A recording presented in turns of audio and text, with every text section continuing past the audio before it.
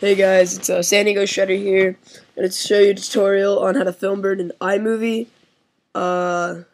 It's almost the exact same thing as my previous tutorial, which was how to Filmburn in Final Cut, except for we'll be using transitions instead of messing with the opacity. So let's go ahead and get into iMovie. And you've got 3 clips up here. I already have them in the time bar, or let me just start this all over. Okay, so we got a new project right here, and we got your clips. Right here, my first clip is Brock Saunders kickflipping the 3-flat-3 at Rancho Penasquitos. That was in one of my previous videos called Youth Unreal. I'm going to cut it right about there. So I'll go ahead and pull that into the new project. And then I have my other clip, which is Alex Stein board sliding the tents there at Rancho Penasquitos, and that was in also Youth Unreal.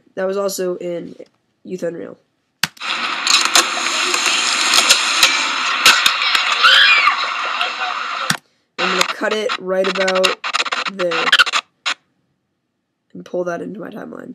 And right here, you've got your Filmburn clip, which I'll provide in the description, like the previous video. And what we want to do is we want to cut it right up where the red starts. So we'll go ahead and select the clip, the red right about there.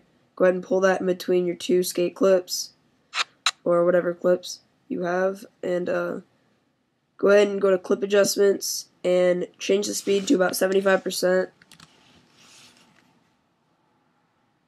And what we're going to do is we're going to go into your transitions and pull 2 cross dissolves in.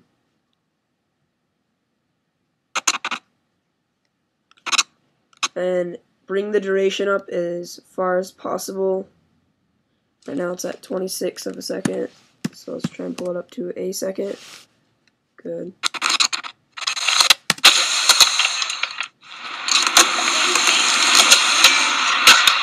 And basically, that's how you put the Filmburn in, but the other thing we want to do before you do anything else is you want to fade in your audio by yourself. You don't want to automatically do it because it doesn't look right, or doesn't sound right.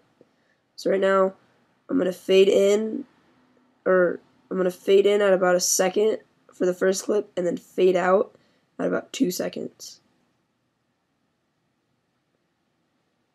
And the second one, I'm going to also change the audio adjustments. So let's go to audio, manual, fade in. We'll give it about 2 seconds. And then fade out, we'll give it about a second.